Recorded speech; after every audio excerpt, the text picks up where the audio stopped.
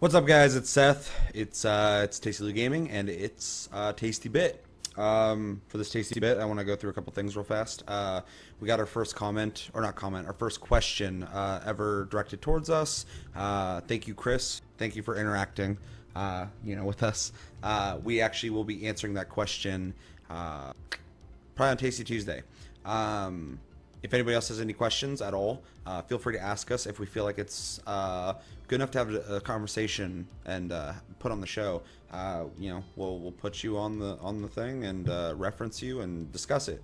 As for Tasty Tuesday, as you guys know or should know, Metal Gear Solid 5 is coming out Tuesday. I'm so fucking excited for that. It's like my most anticipated game like ever because I love Metal Gear Solid and it's my favorite series. And yeah. Long story short, I want to release Tasty Tuesday probably on Monday. That's not going to be standard. That's just so I can just spend Tuesday playing Metal Gear Solid 5. We'll be discussing that beforehand. Also, another reason I want to release it early because I want to discuss Metal Gear Solid 5 a little bit. Anticipation for blah, blah, blah, blah before it comes out. So yeah, that should be cool. If you're not freaking out over Metal Gear Solid 5, you should be, because it looks fucking amazing. It's getting stellar reviews, but I'm not going to talk about it because we'll talk about that soon. What else? As Josh mentioned in his Tasty Bit, his schedule's kind of all over the place right now. He's not permanently gone, or only going to be on half the shows permanently. That's just a temporary thing right now. We hope that it'll go back to normal soon, because obviously he's like 50% of the show.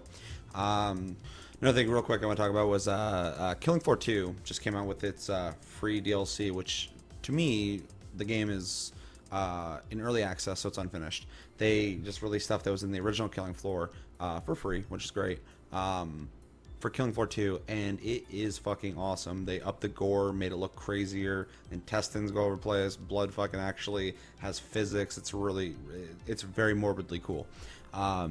2 new perk classes, Firebug, which has a fire shotgun, dope. Demolitionist, who primarily uses just explosives. I'm actually really enjoying that perk, just because with the gore system in the game, it's just really cool to watch dudes just fucking explode.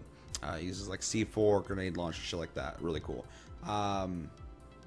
They also streamlined the game a little bit, so everything moves smoother. It's got a kick system. They've said a bunch of stuff that just kind of makes the game feel complete, so I'm pretty happy with that. If you don't play Killing Floor 2, definitely check it out if you're into first-person shooters, gore, or metal, because there's a soundtrack that's ridiculous.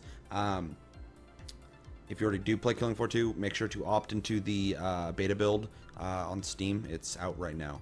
And then lastly, me and Cody originally shot a Tasty Bit. That was our fresh impressions of the Black Ops 3 beta.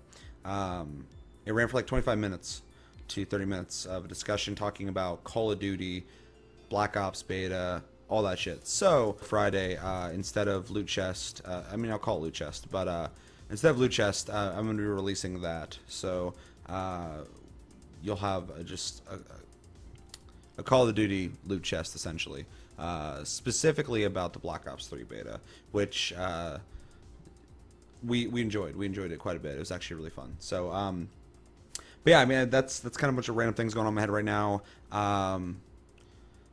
Yeah. So yeah, we'll see you soon. Thank you for watching Tasty Lou Gaming. As always, I'm Seth. Thank you for watching, and we'll see you tomorrow. And we might see you Monday. Take it easy, guys.